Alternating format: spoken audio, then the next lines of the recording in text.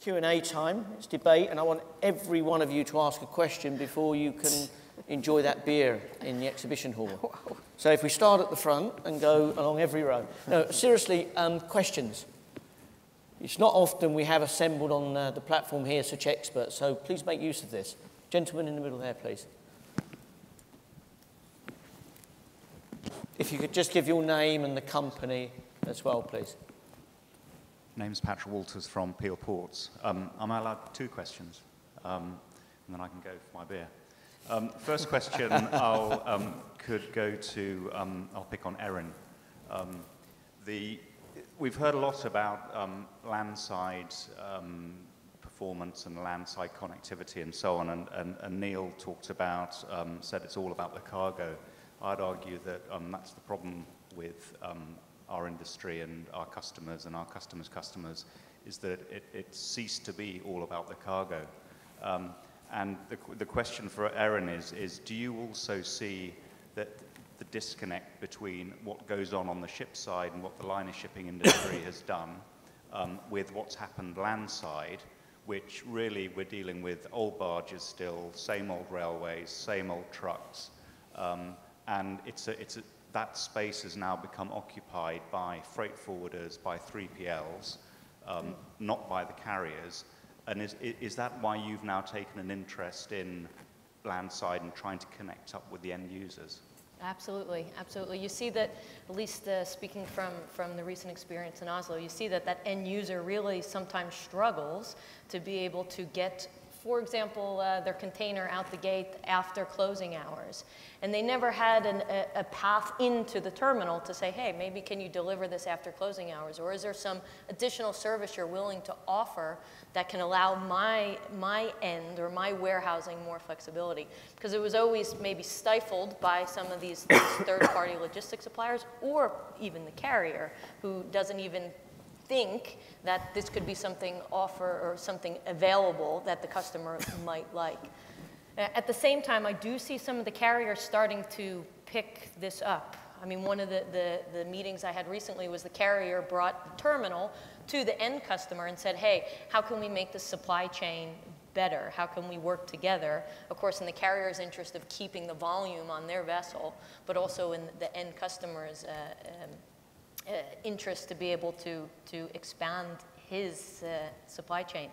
Also, you see that they're under pressure as well. These distributors and the end client is also looking for ways to optimize their warehousing and their distribution and their whole piece. So that typical end trucker is also starting to be a little bit not obsolete, but they're looking for guys that can pick up the container with an app, right? That can work maybe off hours so they're not hitting traffic peaks. So you see all those dynamics filtering into that, which is great for a terminal operator, starting to bring us closer to that customer.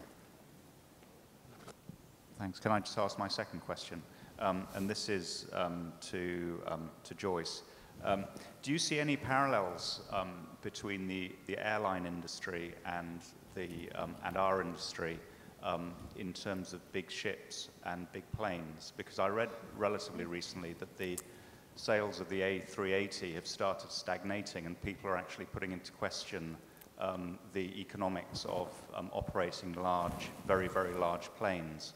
And I was just wondering whether you see any risk to the Port of Rotterdam in the future, where we'll get to a point where we say, forget it, everything's got too big, let's reverse and let's go back to, let's say, medium-sized ships, 10,000, 13,000 TEU, actually calling at ports where the cargo needs to go to, rather than relying on a very, very small number of megaports in Europe. Do you see that as a risk, or can you continue scaling up, and always meet the challenges?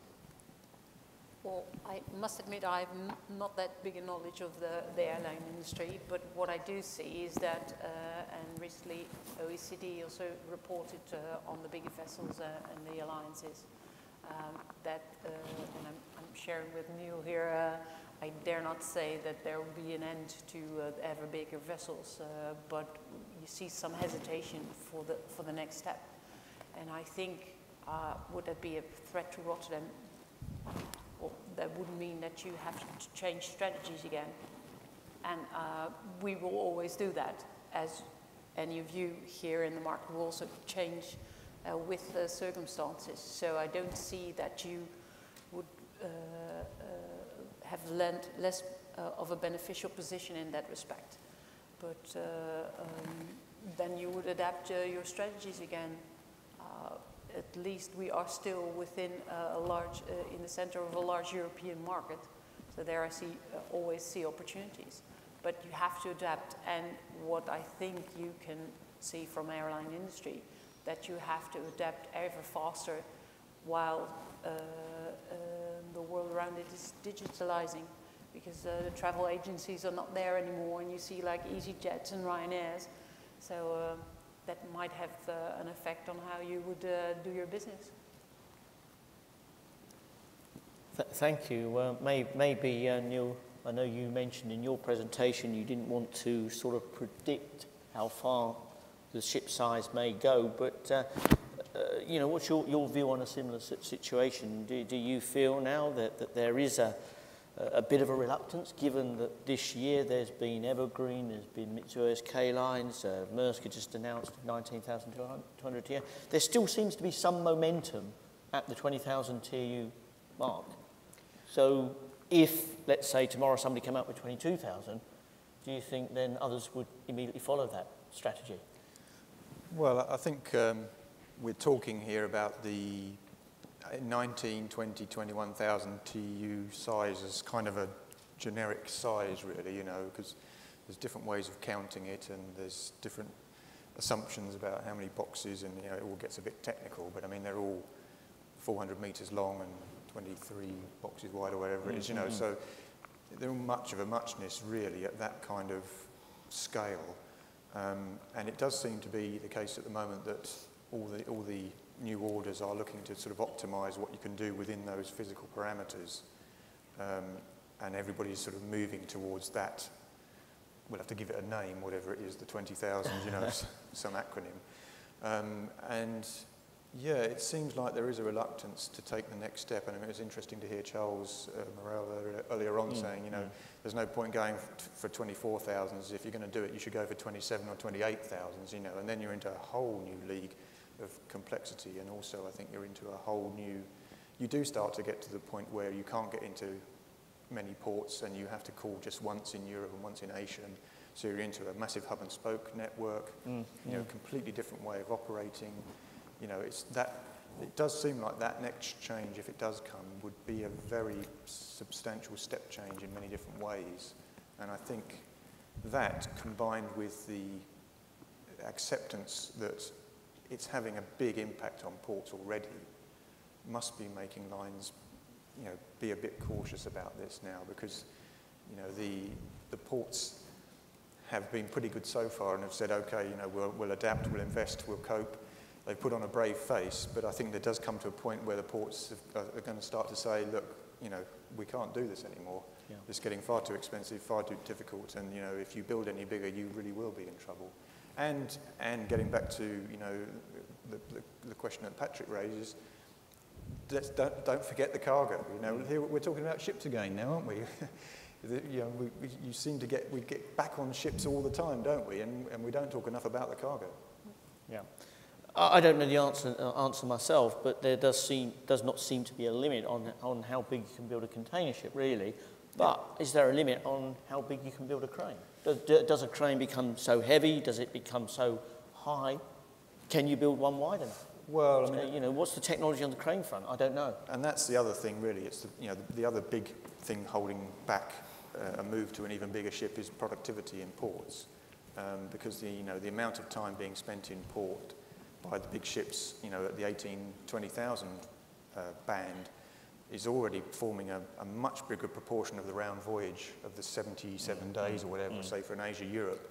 You know, it used to be, what is it, 12, 13, 14 days in port. Now it's 20, 21. So in percentage terms, the amount of time spent in port is getting bigger and bigger. And if you upsize again, without a revolution in handling technology, then your ships will be spending, you know, 30 days in port, you know, on a 77-day round voyage. So you'll have to steam faster otherwise you'll need more ships in the streams. So, you know, again, the whole network question gets thrown up in the air. And so yeah, port productivity is another factor holding it back, I think. And the last factor holding it back is filling the ships. It's, you know, it's back to the same old issue that if you upscale to a 25,000 TEU ship, how are you going to fill it? Well, you've got to form an even bigger alliance. Or you cut the strings. Well, yeah, reduce the frequency so you get even bigger peaks. Yeah. But you've got to find a way to fill the ship. You probably can't go to bigger alliances because the regulatory authorities would say, no way. So, yeah, you've got to reduce frequency, and then you know, is the shipper happy with even less frequency? Nope. No.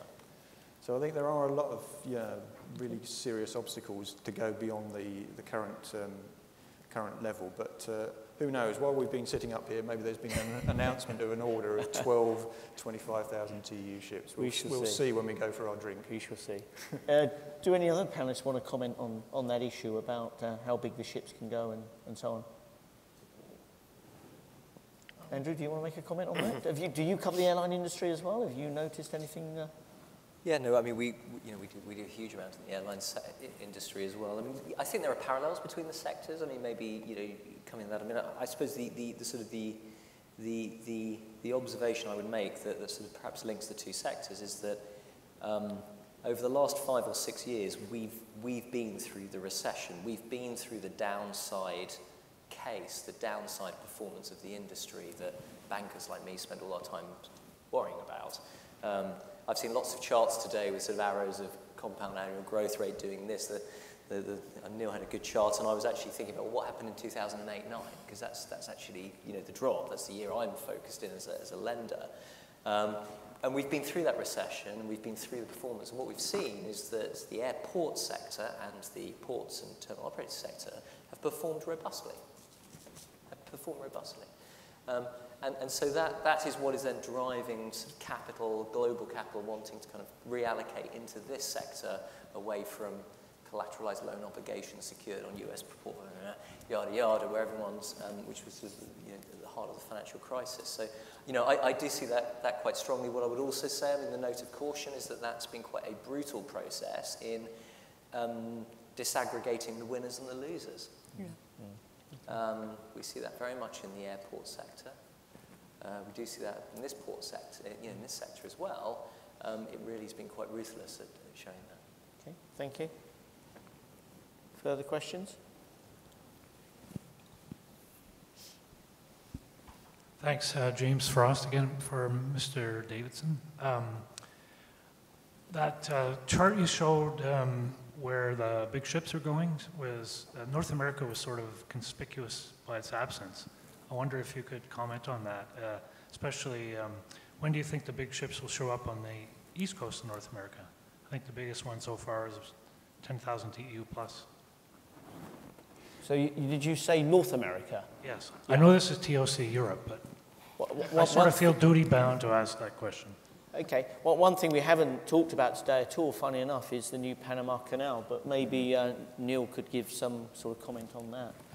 Yes, I mean, that slide was deliberately just focused on the sort of ports serving, you know, north-south trade, so the, you know, Americas and Africa in particular. So it wasn't an oversight to leave out North America, but yeah, it's a very valid question, particularly given the expansion of the canal. So, you know, the size of ships, I think, it will upsize when the canal opens, the expanded canal opens, because there are at least 3 or 4 ports on the East Coast, you know, capable of handling the bigger ships, or there will be. And I think that the opportunity to move from 5,000 TEU ships to 8 or 9 or 10,000 TEU ships, you know, the economics of that will be pretty attractive to any carrier. So I think you would certainly see a move towards, you know, 8 to 10,000s coming on all water services through the canal. On the Suez route, I think the ships are more like 6,000 or 7,000 TEU at the moment. Yeah, I think there might be one string that is towards the 8.5 to 9. I think Maersk Line may have put a string in there of that size. Yeah. So I mean, I think there may not be so much change on the Suez route, but certainly the opportunity of the expanded canal, you know, that will be taken advantage of. Yes.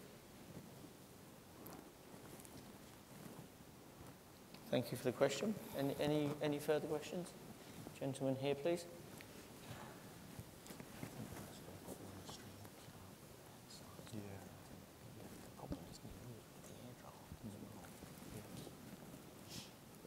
El Kitani from CMA CGM. Thank you very much to all the speakers for their very interesting presentation. Neil highlighted very clearly that in this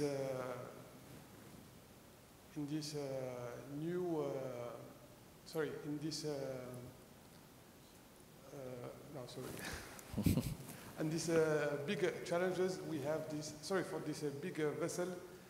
There is already a big alliances, and there will be in the near future some consolidation in between the terminals. My question will be addressed to the Port Authority of Marseille-Fos.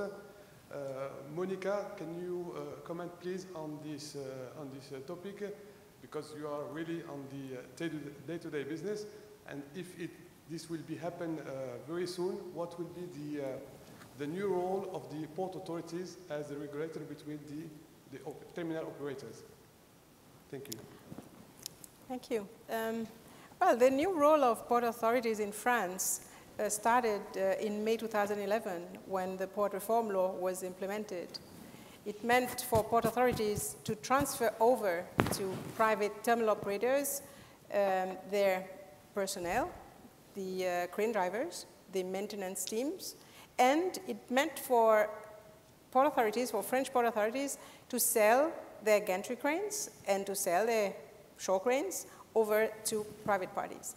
So the port of Marseille-Fos, just like any French port, is now operating according to the European standard, meaning we have private terminal operators that are working on their terminals, and this in the scope of concessions. And they are at home in their terminals. As a matter of fact, we have 2 new terminals in Fos that are currently capable and hosting large ships. So we have 14,000 TEU ships regularly each week. We can accommodate even larger ships. For us, on Fos container terminals, there are 2 private operators. One is CR Terminal, which belongs to TIL, AP, Moller, and COSCO, and the other one, Port Synergy, belongs to Terminal Link, China Merchants Holding, and Dubai Ports World. And should those private terminal operators, at the end of the day, want to somehow organize their back office or whatever, it will be up to them to do that, because they are at home on their terminals. So I don't know whether I have replied to your question, or if you want some additional clarifications.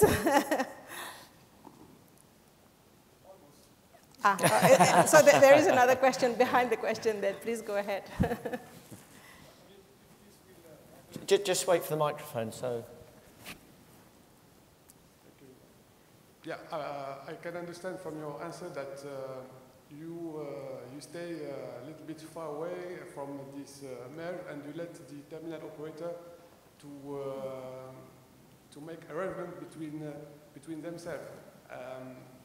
If tomorrow this will happen, there will be one terminal operator in the port, right? Well, I don't think so. I mean, as a port authority, we make sure that the contracts from each terminal operators, between the terminal operators and the port authority, are respected.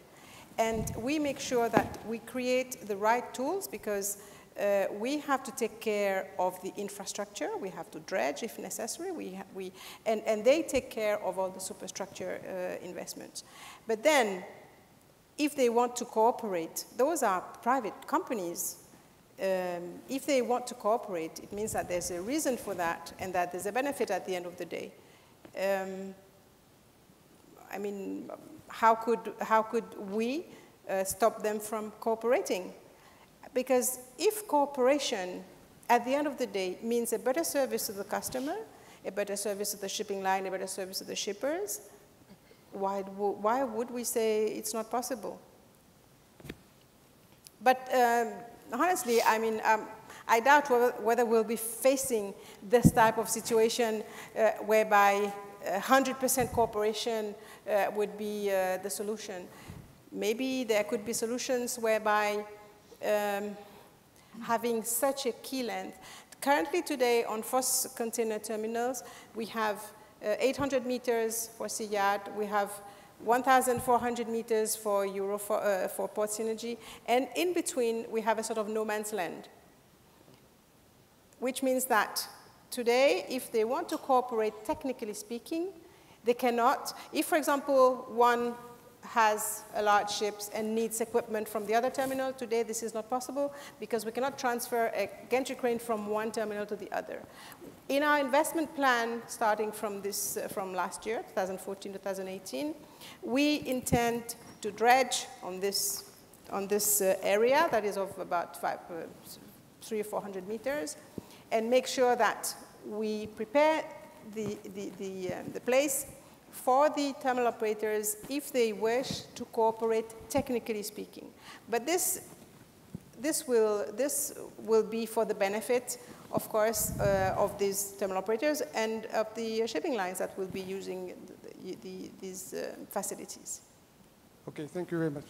That means for you the terminal alliances will be not for tomorrow. It will still take time till we see these, let's say, shipping line alliances succeeding for another 4 or 5 years, or what? Because I remember very well, let's say, 4 or 5 years ago, when we started a CMA-CGM joint service with Maersk, and we were calling, by the way, Fos-sur-Mer. And, you are still calling Fos-sur-Mer? Yeah, but not with Maersk. And at that time, we had to make either a double call or make a transfer.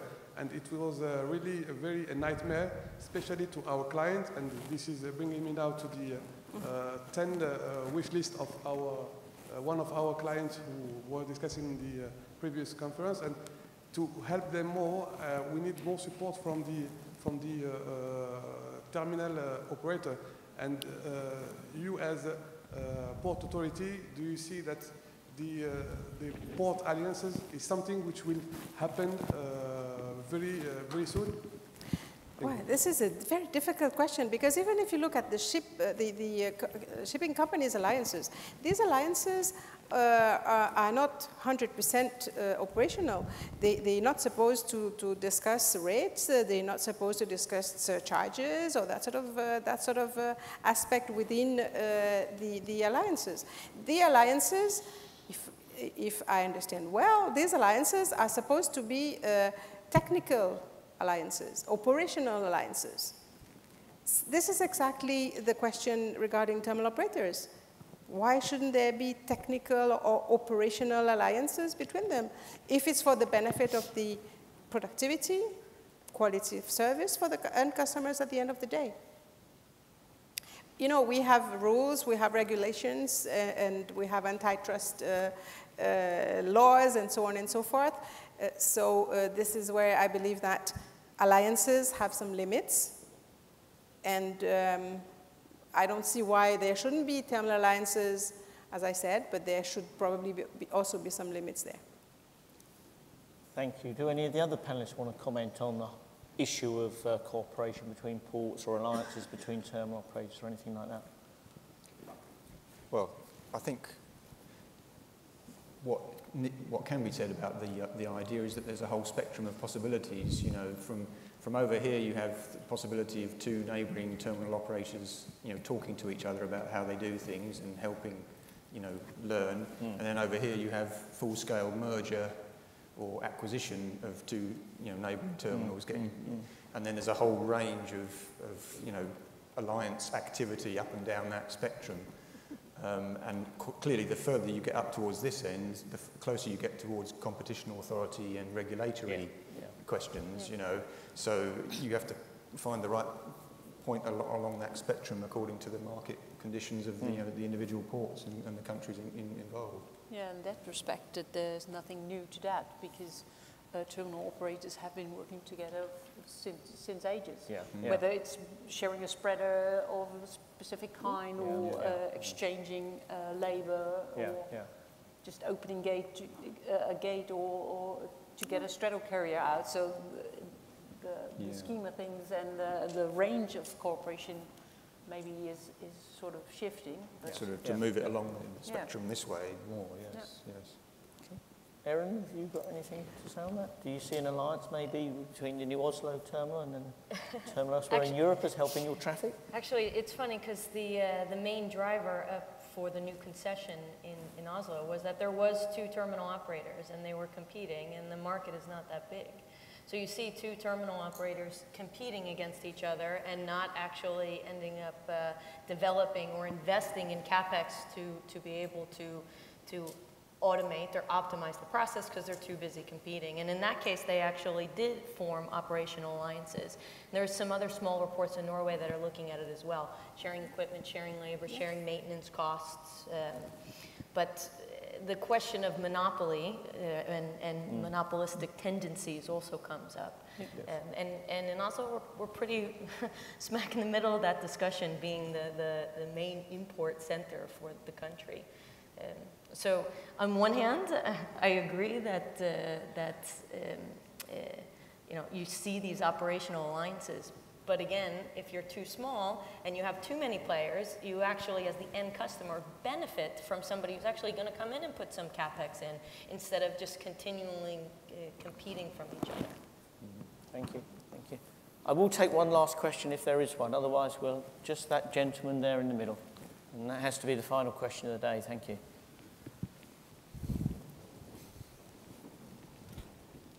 Thank you. This is Emre İşbilen, Mersin International Port from Turkey. I have a question to Erin, Port of Oslo. Yıl Port Oslo, the same. You mentioned in the presentation that you centralized the operations, the planning, I mean. So, do you have a plan, emergency plan, when the system went off? The center, the headquarters, cannot reach to you because you mentioned that they are planning your operations and ordering you, directing you the operations. And do you have any emergency plan if the system went off, is gone off? Contingency planning, backup planning. Backup planning, yeah. I mean, when you work with the manual, turn to the manual system, what's it gonna be? Exactly. So it is a fine line. So basically, how we're set up today, our global logistics center is doing not only the planning but the dispatching. And the planning, to some extent, is pre-planning. So that's not necessarily so affected by latency or contingency or backup, but the execution is. You can imagine all of a sudden if we lose internet connection and I cannot dispatch from the key crane from Turkey. So we do look at levels of redundancy. We also look at where our data center should be set up. Where is the highest uptime probability? And that's, for example, why we probably have our core data center in Stockholm as opposed to Turkey. Although yet Turkey needs to be involved in the whole chain. So it does bring in a whole different aspect of disaster recovery, of training. And also, how do I maximize my labor structure, give people just enough knowledge to be able to dispatch if we happen to be down for a few hours, but not necessarily build up a whole organization that is very costly and has quite a bit of social or let's say, people impact. So it is also a learning process. I can tell you the first week, 2 weeks of this, we probably spent just figuring out what the heck to call a container. All right, Turkey might call it a 40-foot to 20-foot. Is it a unit? Is it a box? Is it a can? What the heck is it? And having a Turk speaking English and a Norwegian trying to speak English over the radio, that probably took 2 weeks to figure out. So you have not only that type of challenge with it, but you do have the contingency and backups, which you can also spend days and days talking about all the different scenarios and lines that could be cut in terms of how your redundancy package is going to be set up. And so far, we've probably had 2 or 3 cases for maximum 30, 45 minutes where we've been in that situation. So we continue to look at different backup methods. We continue to look at where the network should be, where the server should be hosted. Also, we're probably going to do all our gate exception management as well. So in there, you're talking about lots of data, lots of streaming video. So how can we make it redundant based on our locations, based on the technology provided, and of course, based on the people? Okay, thank you. Well, it's been a very interesting, very informative session. Please put your hands together and thank all of our panelists for this afternoon. Thank you very much.